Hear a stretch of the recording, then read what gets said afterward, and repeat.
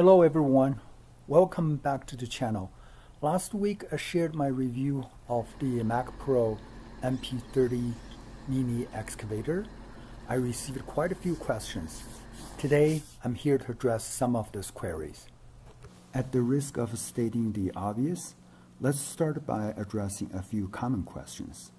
For those new to the world of the mini excavator, the answers may provide a better context.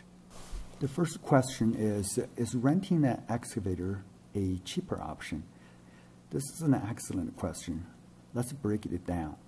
If you got a specific task in your mind, like digging a trench for a utility line, and you're sure you only need the excavator for a short period of time, renting can be a cost-effective choice.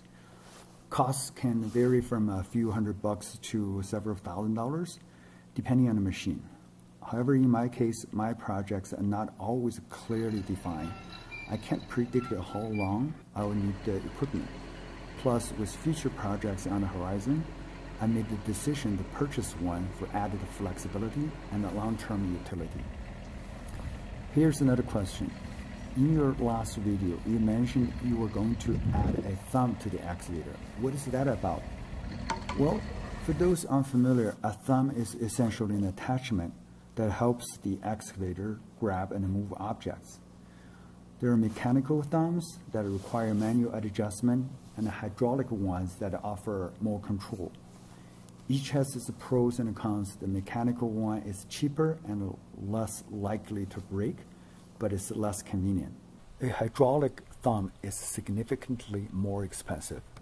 The hydraulic option provides more control, but it requires additional maintenance. It may have more parts that could break down.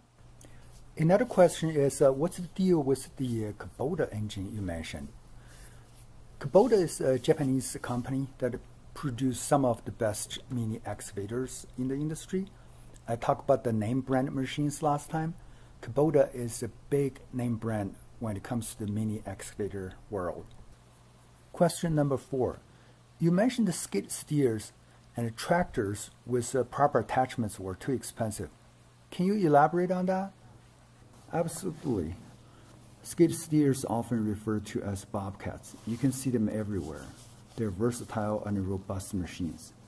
A nice new skid steer can cost upwards to $100,000. Dealerships generally do not disclose their new equipment prices. I found this used 2023 Kubota asking for $47,000. Now let's shift the gears and address the main question. What do you do when you don't have an excavator? Or in my case, the area isn't accessible to the excavator. I got a bunch of tree roots I need to remove. After watching this video, you will come to appreciate why an excavator is such a wonderful machine. It can save your back and all the joints on your body. Pay attention when I was digging the old oak tree's roots. You will see a big surprise I discovered right in the center of the roots. As you can see, working near the fence presents some challenges, especially with the water lines underground.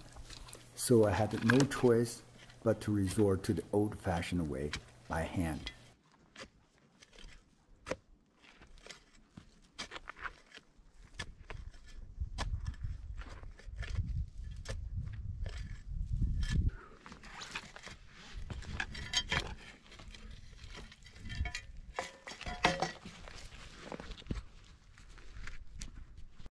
Here are the tools I used.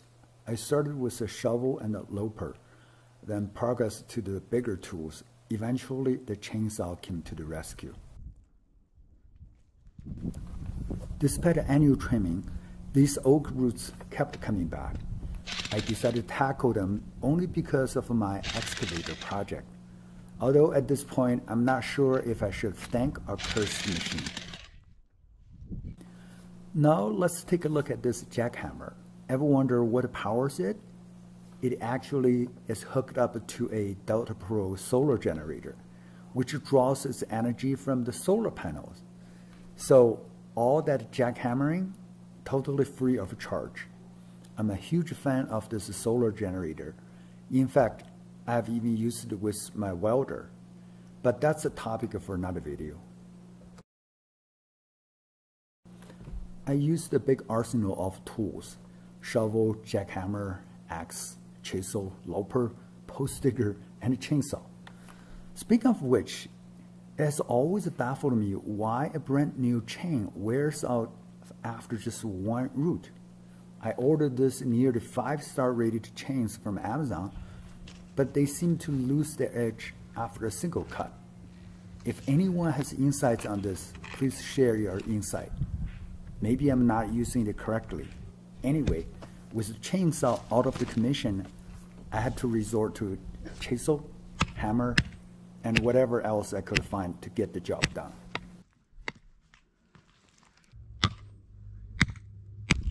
Oh! Look at what I found. There's a hole in the center of the roots, and there's a giant grub inside. My grape pyramid wasn't interested, so it became a tasty snack for the chickens. I started this ordeal in the morning. By the time I came back in, it was dark outside. About 6 hours of torture.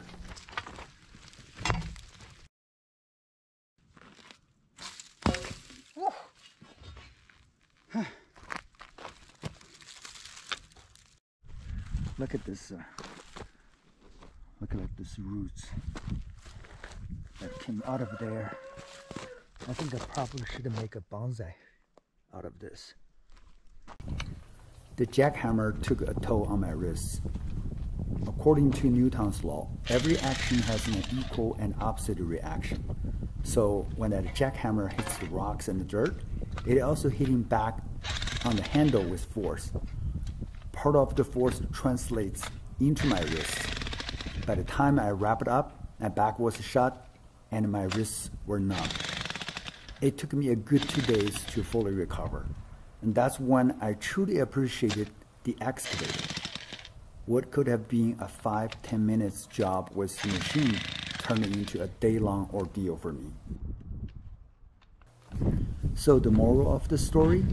Sure, you can tackle some tasks without an excavator, but be prepared to invest 20 times or more time and energy.